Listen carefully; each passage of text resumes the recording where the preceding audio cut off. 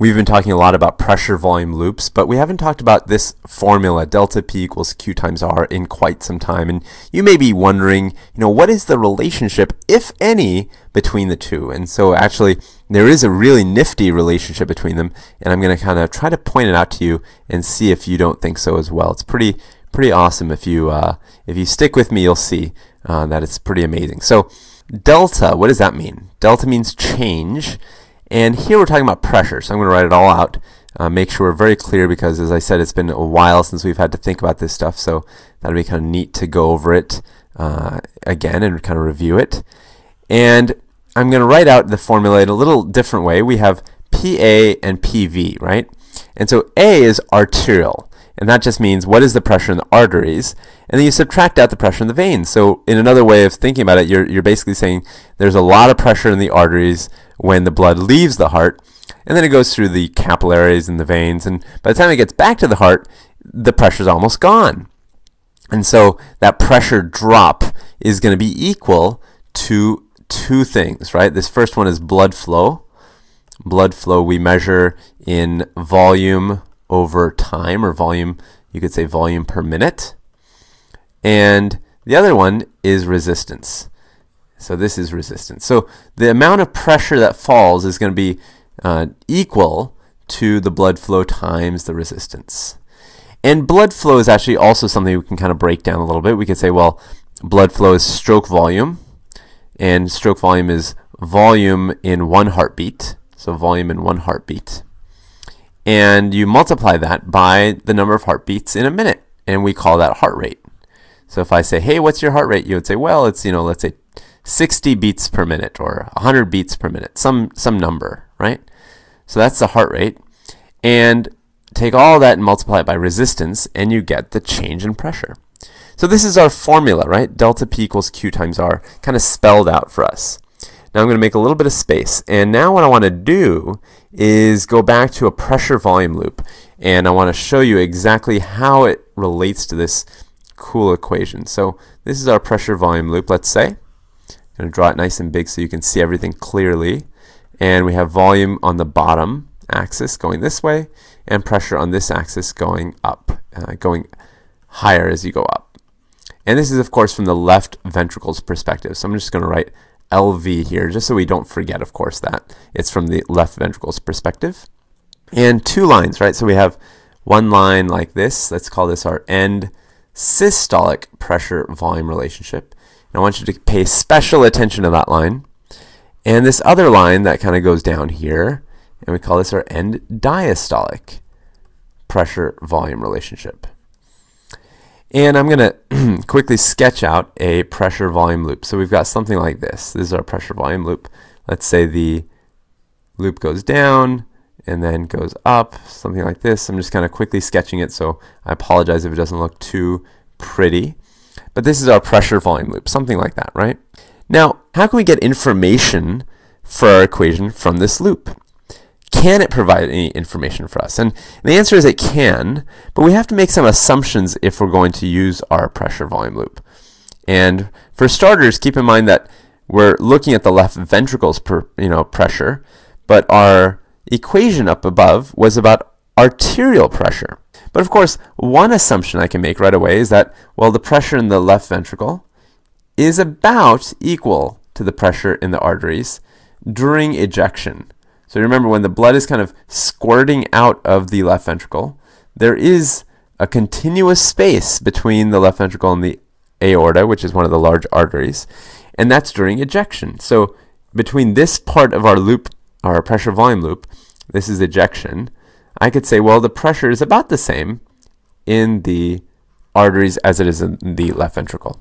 And so taking it one step further, I could say, well, I don't really want a bunch of numbers. I don't need 50 numbers or, really, I guess, an infinite number of numbers here. I need one number. I need one number to plug into this equation. How am I going to get that one number? Well, I guess we have to do another assumption. We would say, well, the arterial pressure, remember, I'm kind of assuming that during ejection, the two are about the same. During ejection, then, arterial pressure, I could say, well, isn't that kind of summarized, or can I just use the mean, the average pressure? So can't I just take the mean arterial pressure? And we've done that in the past, right? We've said, well, okay, we've got two values here. We've got our systolic value here at the top. This is our systolic. And we've got our diastolic value at the bottom down here. This is our diastolic. And if you kind of use these numbers and pull out some average mean arterial pressure, then that's, you know, good enough. That tells you a little bit about kind of what the overall average pressure is. And that would be fine. That would be fine, actually. But let's say I'm having kind of a lazy day, and I don't really feel like doing any math there. I don't want to kind of take these numbers and plug it into some other formula. I don't want to do any of that stuff. I just want one number from this PV loop that's going to help me kind of get a rough sense for what the arterial pressure is. Remember, this is what I'm after, this arterial pressure, because that's what's in the equation. Well, I suppose I could just go ahead and peek at this guy. This is our pressure at the end of systole. I could say, well, what is the pressure at the end of systole? And I know that that number is going to be somewhere between systolic pressure and diastolic pressure. So it's going to be in the right range. And that is exactly what we do. So that kind of overall end systolic pressure is what people kind of use in this equation sometimes. They say, well, let's just assume, again, this is our list of assumptions, let's assume that the end systolic pressure is good enough to give us information about the arterial pressure.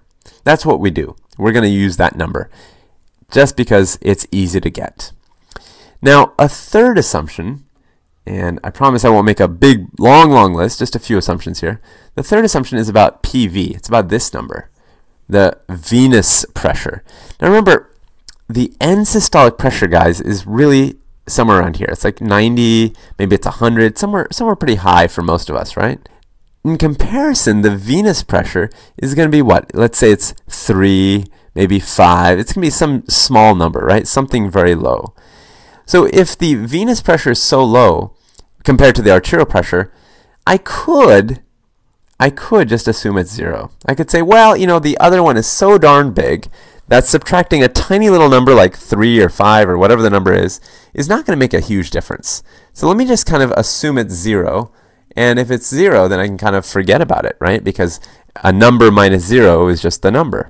So that's my third assumption. And these assumptions, again, are just there to make our lives a little bit simpler.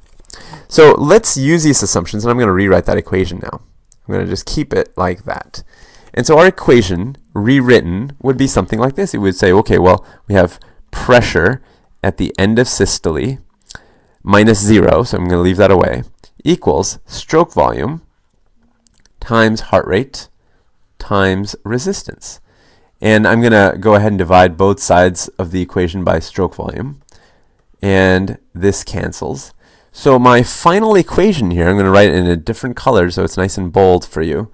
My final equation is the end systolic pressure divided by stroke volume equals heart rate times resistance. So that's fine. What have I done really? I've just kind of moved things around, simplified things maybe, but you're probably still looking at this and thinking a big so what? Who cares, right? What does this do for me?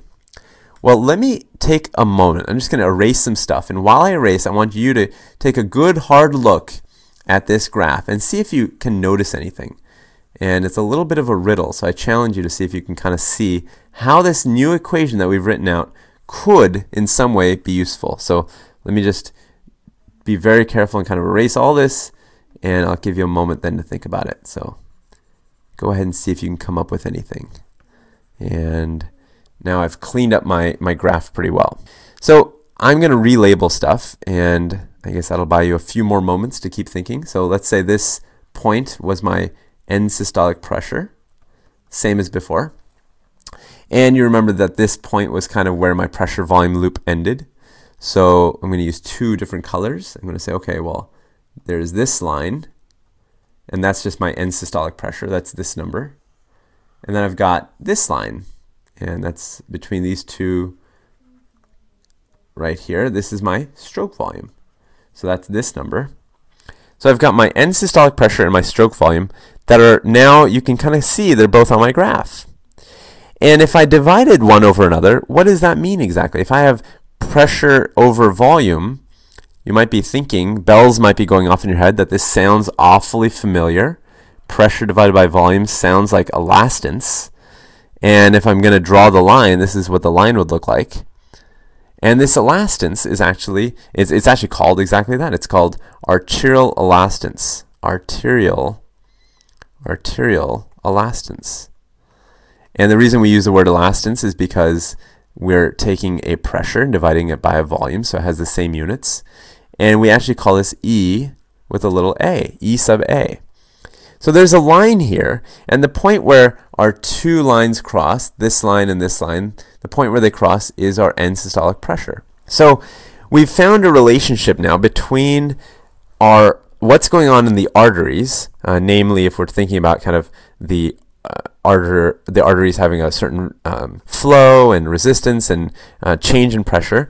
We have started now seeing that you can actually use our pressure volume loop, which we've always thought of as being kind of a left ventricle story, and that it actually tells you a little bit more than just what's going on in the left ventricle. We can actually use it to figure out what's also kind of going on in the arteries as well. And so we're going to keep coming back to this line, this EA line. We're going to revisit it in the future, and you're going to see how powerful it is to have all of this information on one graph.